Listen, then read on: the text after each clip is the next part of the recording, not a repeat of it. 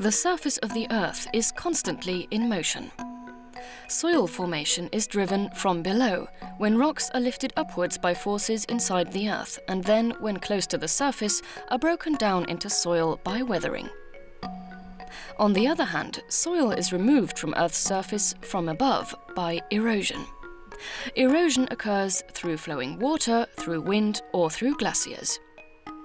But a third factor is the diversity of life in the form of plants, animals, and microorganisms, a green skin on Earth's surface.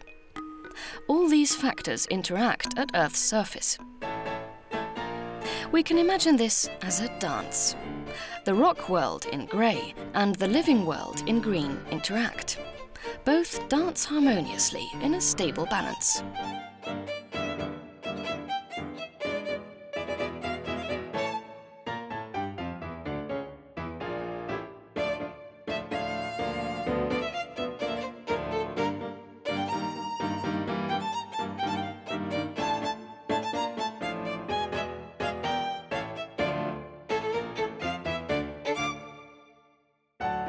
A disturbance brings the two out of beautiful harmony.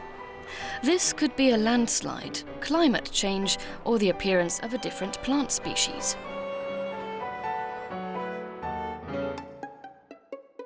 Only slowly does the green life bring the grey rocky world and its landscape back into their original balance, a feedback of the natural Earth system.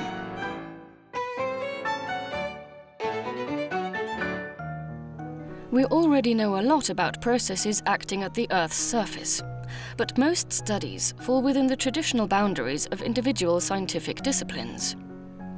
Soil science deals with soil formation and the plant roots that grow in it.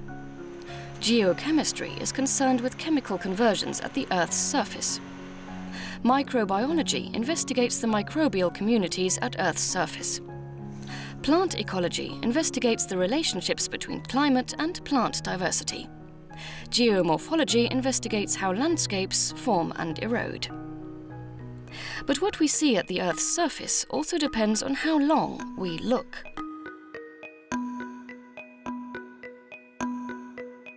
If you let a plant grow, visible changes can be seen after only a few days. Biological research tends to think about the timescales plants grow over. On the other hand, landforms like mountains and valleys always seem to look the same. Geological research, therefore, thinks in much longer periods of time than biological research. These different timescales are a major hurdle for interdisciplinary research. The large German-led research project EarthShape wants to overcome this obstacle. The international project performs field experiments in the Chilean coastal mountains. In EarthShape, German and Chilean universities and research institutes collaborate. The scientists investigate how the activity of living organisms affects the Earth's surface and how, conversely, the composition of the subsoil influences the life sitting on it. In Chile, 4 locations with very different climates are compared with each other. The most obvious impact of climate can be seen in the vegetation density. The northernmost location, the Pandazucar National Park, is located in the driest desert on Earth, the Atacama Desert. Virtually no plants grow there. The Santa Gracia Reserve is a semi-arid area with only a few cacti and shrubs, but no trees. The more southern La Campana National Park has a Mediterranean climate with palm trees and considerable rainfall and dense vegetation. The southernmost location, Nahuelbuta National Park, is a rainforest with a lot of rainfall. Araucaria, an impressive tree that dates back to the Jurassic period, can be found here. 30 doctoral students from all disciplines are working in Chile to establish new knowledge. Some of the questions are: where do plants take up nutrients from weathered rock? The samples taken in Chile are measured for their isotope composition using an isotope mass spectrometer. The isotope ratios are then evaluated as fingerprints of the origin of nutrients. Another question is how exactly do nutrients get from the soil into the plants?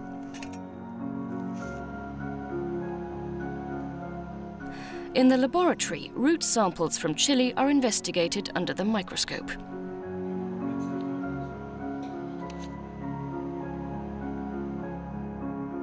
The uptake is simulated to follow the path of carbon in the plant and in the soil. The different forms of carbon of the soil are identified on a gas chromatograph.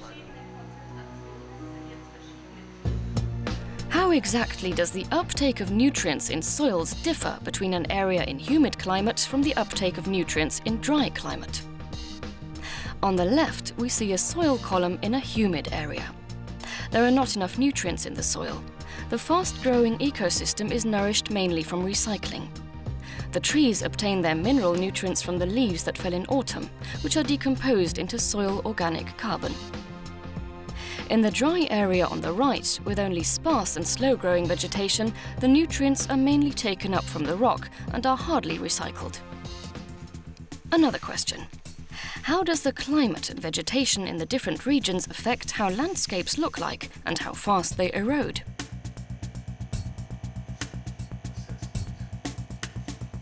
Quartz crystals, extracted from the sand in a riverbed in Chile, are decomposed in an ultra-clean laboratory using hydrofluoric acid to measure the so-called cosmogenic nuclides.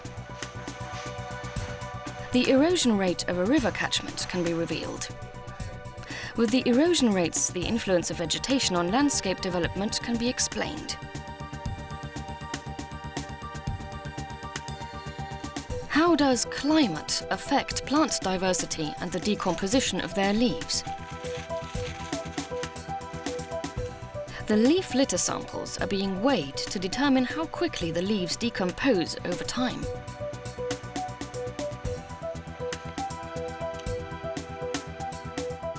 Statistical methods are employed to determine the influence of climate on plant cycles.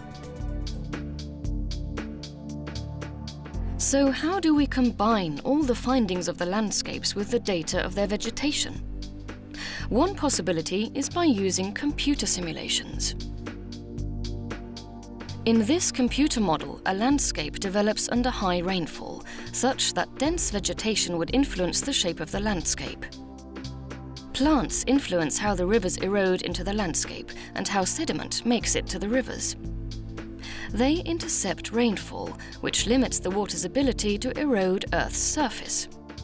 And because of their protective effect on the mountain slopes, the plants concentrate water runoff and erosion into large, deep valleys. If we zoom into one catchment, we see that vegetation obstructs the flow of water and focuses it into channels. This landscape is very similar to what we see in Parque Nacional Nahuel Buta in south-central Chile.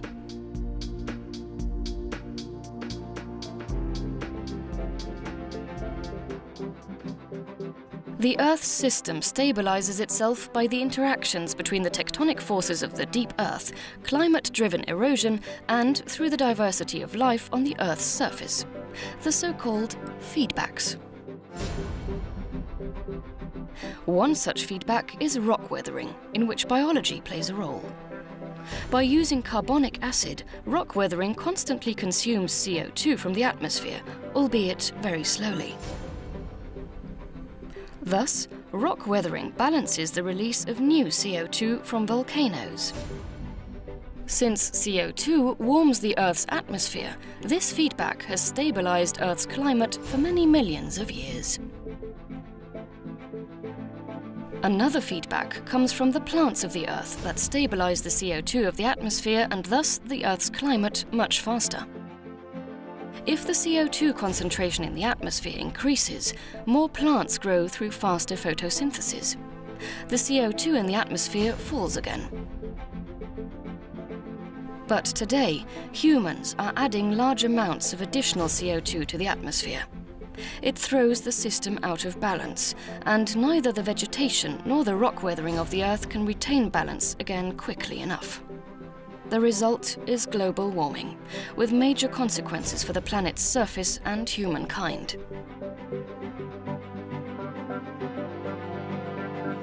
With their research on the coupled processes within this fragile zone, where life meets rock, the members of the EarthShape project aim at evaluating the sensitivity of this system to perturbations.